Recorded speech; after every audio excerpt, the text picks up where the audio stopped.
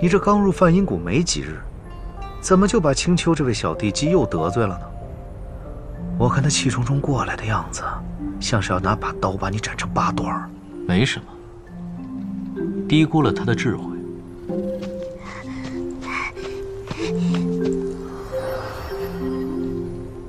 糟糕，竟被这叠咒术逼得现出了九尾，这样子怎么有杀气啊？说不定还会让他觉得非常新奇可爱。哎，你这样戏耍我有意思吗？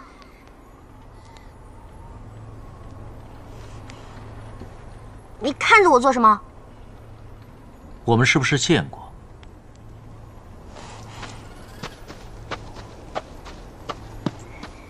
你说什么？我说我们是不是曾经见过？你从未见过青丘地基。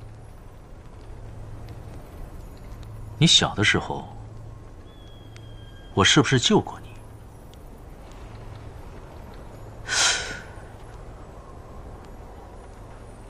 可我隐约记得好像……帝君慈心普及众生，这种事情自然不会放在心上。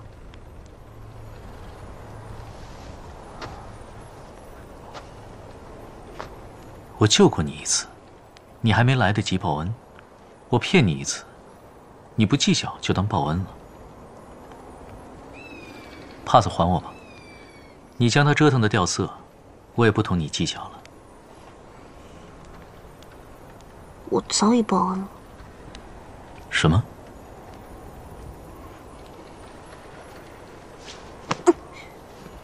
这个，你这么想要回这个帕子，是不是因为这上面的花是金恒他修给你的？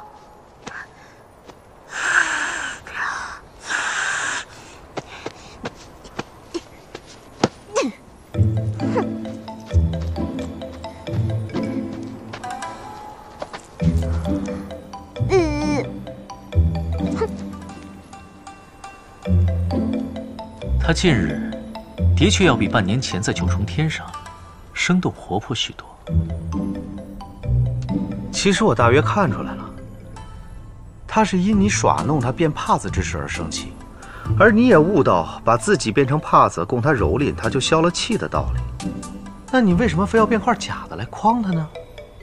我又不傻。诚然你不傻，不过造成此种糟糕的境况，你若能干净利落地把它处理好，改日见着你，我尊称你一声爷爷。听说太上老君近日炼了一味丹药，服下即可选择性遗忘一些事情，没有解药绝对记不起来。你择日替我去拿一瓶吧。哼，你这样是否有些无耻啊？不觉得。下次见到我，记得叫一声爷爷。喂，东华，唉，这还是超然不动，这还是让我们这些六根不大净的仙者们自叹弗如、仰望莫及的帝君吗？司命，你也看到了，从我们与帝君相交之日起，愣是他的一个把柄也没拿住过。八卦如你我，这是一件多么没有意思的事情。如今他却对一个3万来岁还没长开的小地基另眼相看，你不觉得这件事情就好像是……被雷劈了？正是，你也有这感觉是吧？非也，三殿下。我说的是你现在就是一副被雷劈了的表情。你不觉得奇怪吗？难道你没有这种感觉？三殿下，你是不是忘记了，在帝君众多的喜好中，有一条就是喜爱猿毛。凤九小殿下的原身，很少有人能抵挡得住啊！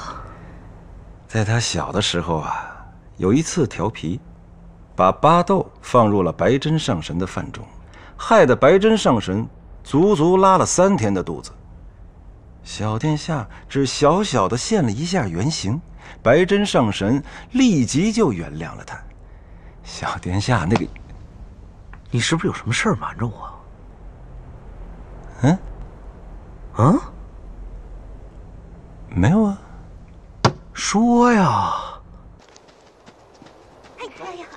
九哥、小燕，啊，今日要公布中学竞技赛名单了，你们不留下来等等看吗？嗯，看什么？肯定没老子。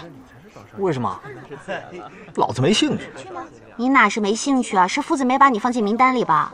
哎呦，要说这名单，本少也没多大兴趣，毕竟每次夺魁的都是本少，早已无趣。哼，还说我？那你呢？就凭我与夫子的关系，恐怕我也进不去名单。皇兄，皇兄，女君有事与你商讨，特命我来找你。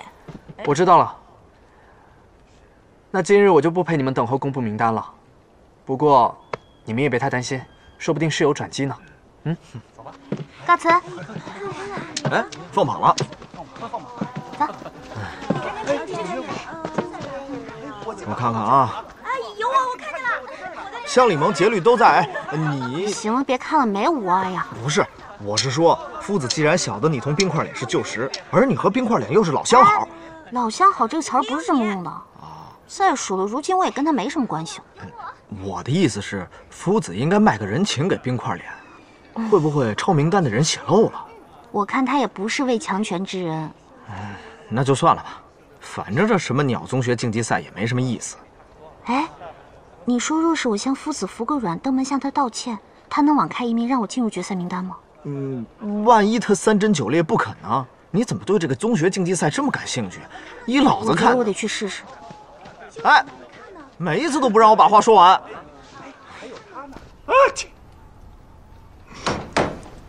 这，九哥公主，夫子，你怎么来了？夫子，九哥顽劣。其实，在学堂当中，我设的那个陷阱是为了要捉弄同学的，却没想到让夫子掉进洞中去了。九哥在这里给夫子赔个不是。哎呀，小事一桩罢了，九哥公主何须介怀？夫子，这个是治风寒的药。如若说因为我的缘故，害夫子掉进洞中，还染了风寒，那我罪过可就大了。哎呦，真好劳您大驾。今日帝君还好吧？他的事我怎么知道？夫子，那个宗学竞技赛最后的人选名单是不是把我给漏了呀？宗学里头竞技只是末流，你根基还没打好，怕是不适合竞技决赛。万一受伤，我如何向帝君交代呀？是不是？好了，回去吧。若有事，换我过去就行。啊，需要我送你回去吗？夫子，你好好休息，我告退。